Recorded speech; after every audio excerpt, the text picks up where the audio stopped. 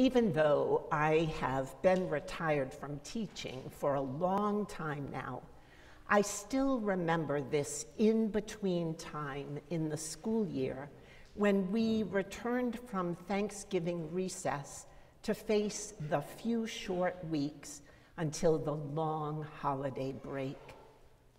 Day by day, children became more and more excited and less attentive. As a coach, it was a time to end the fall sports season and to begin the winter one, to look back in the same moment we looked ahead. I think the season of Advent is a lot like that. Look back and know what God has done. Look ahead and wait for what God will do. Is this a pattern that repeats unchanged again and again?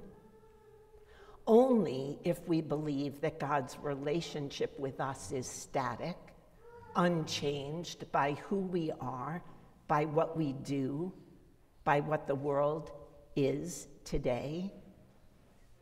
Only if we enter the season of Advent in the same way we always have, with a list of gifts to buy, with anxiety dreams of someone forgotten, with worry for family unable to travel, or for a home not ready for company, or with Sunday morning spent doing last-minute errands instead of here, where you truly long to be.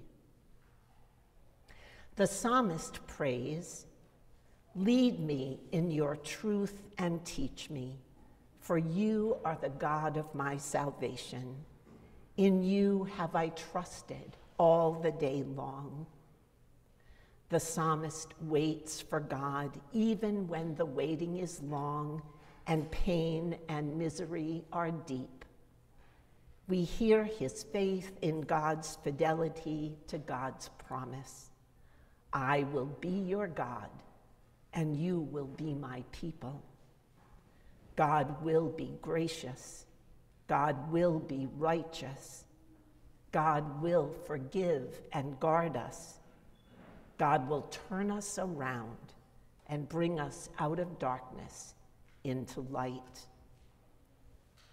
Remember and remember not. The psalmist prays, as we do, that God remember God's mercy toward us and steadfast love for us, and at the same time, remember not our foolishness, our wickedness, our sinfulness. Look back and remember what we have done. Look ahead in this season and begin again. Love more, do more, pray more, believe more in God's faithful presence. Our 7-week Advent, we know, is meant to bring space into a season that has none. It's meant to bring us more deeply in touch with what God is about to do. It's meant to bring us moments of watchful waiting, of prayerful intention, of calm and patience in a world that has forgotten or has never known the saving act of God that is about to come. Can you light an Advent candle and sit in quiet contemplation? Can you take a deep breath and offer your thanks for the gifts you have already received? Can you pray? Our faith is fragile.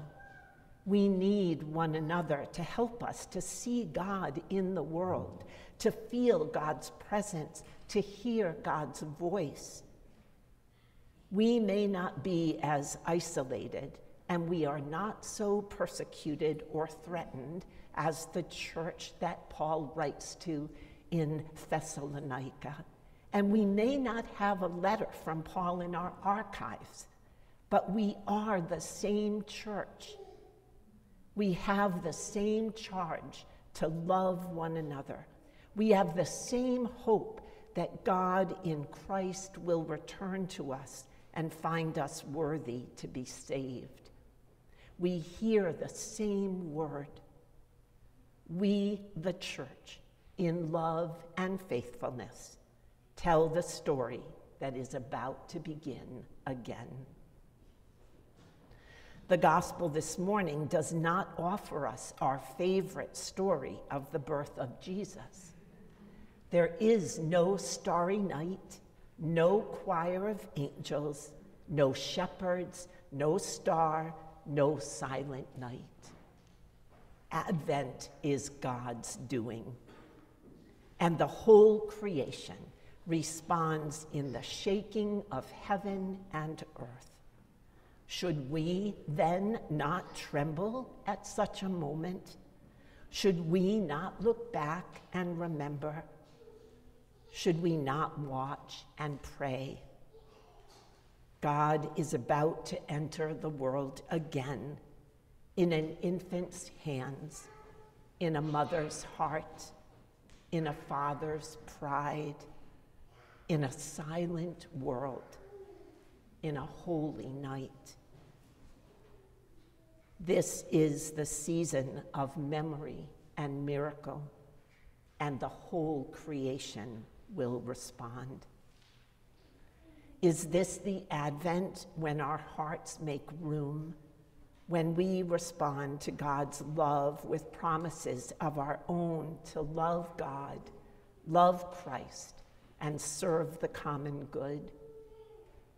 Is this the Advent when our voices speak for justice, when our feet are turned toward peace, when our hearts reach out for equality? Is this the Advent when we resist the comfort of our favorite story and begin to write the one that God intended, the one that will change the world? Amen.